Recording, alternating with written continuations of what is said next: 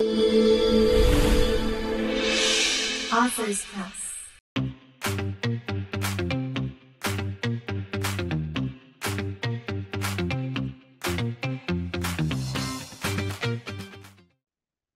Hello, everyone. My name is Gab Megan, and I'm from Authors Press. Today is April 16th, 2024. Welcome to another fantastic virtual interview where I am gathered here today with Jeff Schade, the author of Soulsongs, Poems by Jeff Schade. Hi, Jeff. Can you tell us about yourself?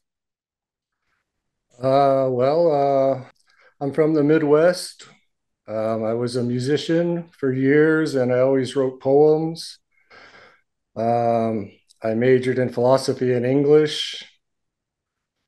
And there, I was a musician. There was always music in my house, like country music and jazz music. We always had music. There's music on both sides of my family, a lot of musicians there. So that's what I did for a long time. But I was always writing poems too. Without spoiling, can you tell us about your book, Soulsongs, Poems by Jeff Schade? Yeah, it's a book about the cycle of birth and death and ultimate liberation, um, which I got from my study of meditation, which I was studying for a lot of the time that I was writing the book. So it kind of came out in the book what I was doing. Um, so a cycle of birth and death, ultimate liberation. It's really about my journey through life. And it's composed of individual poems that stand on their own, but it also tells a story as a whole. Wonderful. Thank you. What inspired you to embark on the journey of creating Soulsongs, Poems by Jeff Schade? Well, I was taking a break from my music career, and I read a book of poems by Rimbaud that was organized into sections.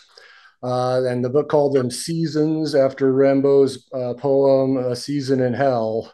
So it was like organized into these chapters called seasons, and I thought that was pretty cool. I liked that way that was done, and I just decided, oh, yeah, I wasn't doing anything else, so I just decided to write a book of poems on my own. So I just started working on it.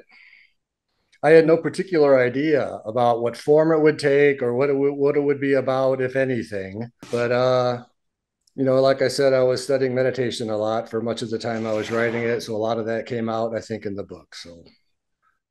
Thank you. Can you share a bit about your background in poetry and music and how it influenced the creation of this collection?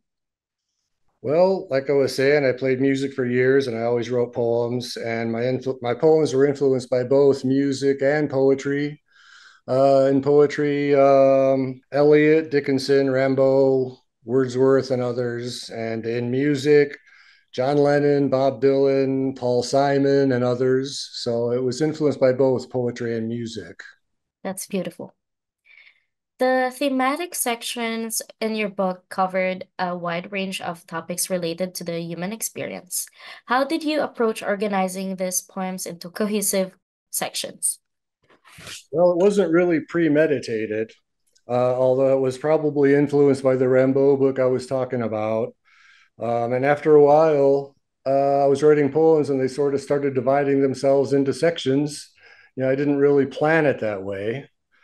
And so whenever I'd write another poem, I just put it in whatever section it seemed to fit in the best. And some of them, many could have probably gone into more than one section, but I kind of put it in the one that it seemed to fit into the best. And it just and gradually the larger theme, like what I was saying, the kind of, Buddhist kind of theme of the cycle of birth and death and liberation and all that, just kind of sort of developed out of all that. So it Mm, wasn't really planned. It just kind of turned out that way. that's amazing. Your book includes both lyric verses and free verse poetry. What draws you to these different styles, and how do you decide which style to use for each one? Well, I use whichever one seems to fit, for like a particular concentrated kind of subject like nature, like in the bird song, which is a poem in the book. That kind of seems to lend itself to lyric poems because of the intensity of it. and it's just an observation of something. So that would tend to turn into a lyric, much shorter lyric poem, with meter and rhyme and all that. And if it's a more philosophical or involved theme, it would usually end up coming out in free verse. Wonderful. The essay included in Soul Songs delves into the nature of poetry and its connections with music. Can you elaborate on how you see these connections shaping the overall experience of your collection? Well, when I was in graduate school, getting a master's degree in English, and I took a lot of literary criticism classes and literature classes, and they always talked about the modernist shift from a musical model of poetry to a visual model of poetry. And I always thought that poetry was inextricably, intertwined with music. There's a musical element in poetry that can't be separated from it, I don't think.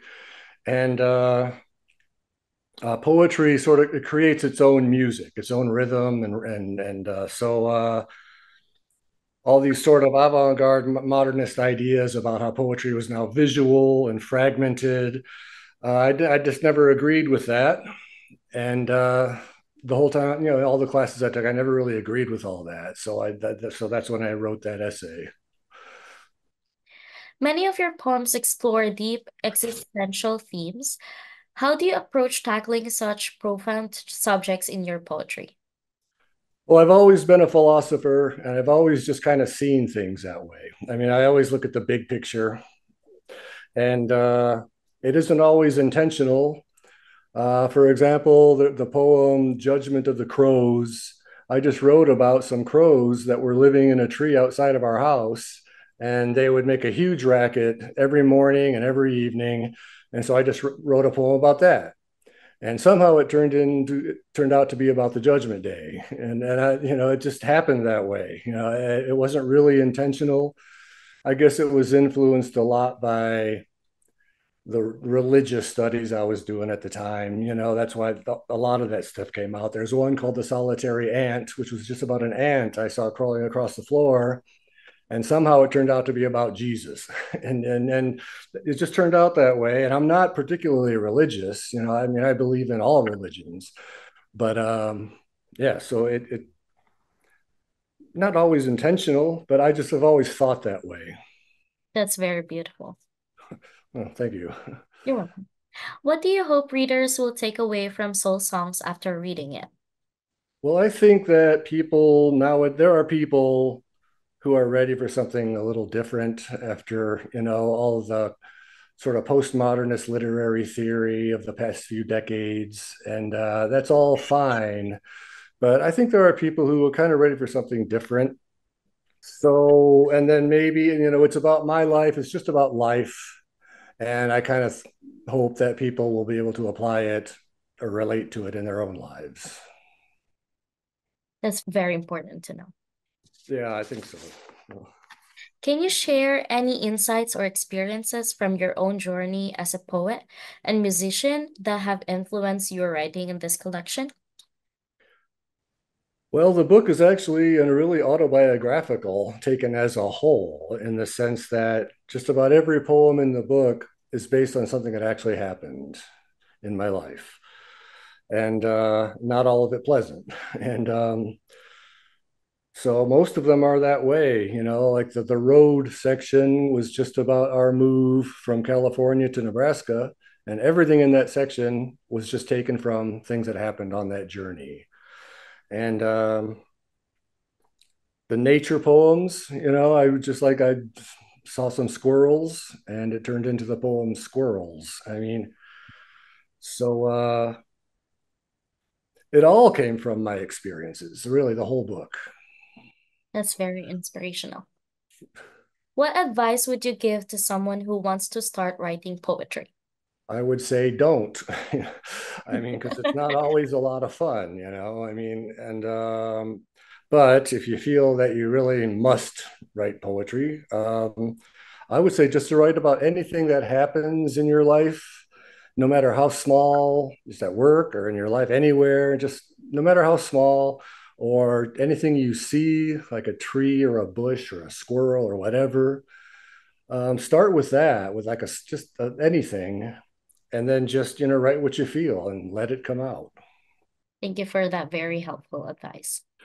Are you working on another book of poems? And if so, what can readers expect from it? I don't have any plans to write another book. I mean, I think I said everything I want to say in Soul Songs.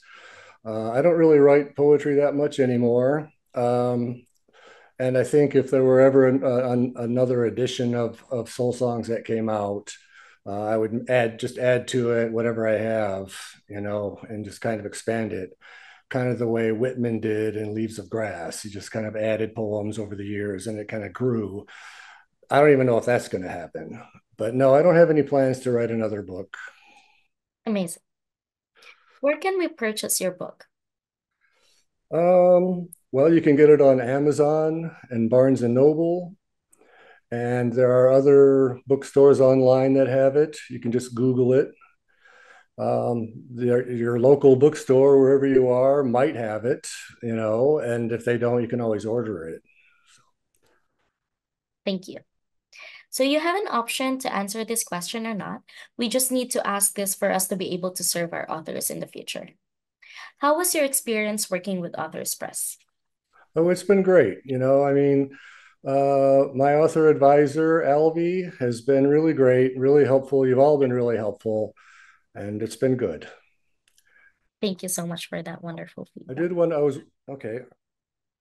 Sorry, go ahead. I did wonder if I could show my book. Yeah, of course. For sure. I'll be right back. I'll just take 1 second, Yeah, okay? for sure. Thanks.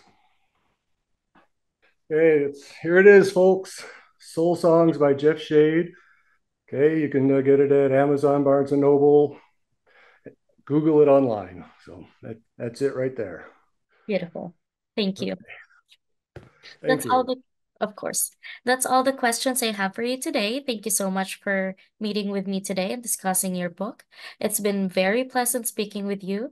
If you have any questions or concerns, please feel free to reach out to Authors Press via email or phone number, and we will get back to you as soon as we can. This has been Jeff Shade and Gab Megan. Thanks for tuning in. Thank Thank you. you. Have a great day. Thank you very much. You too. Same to you.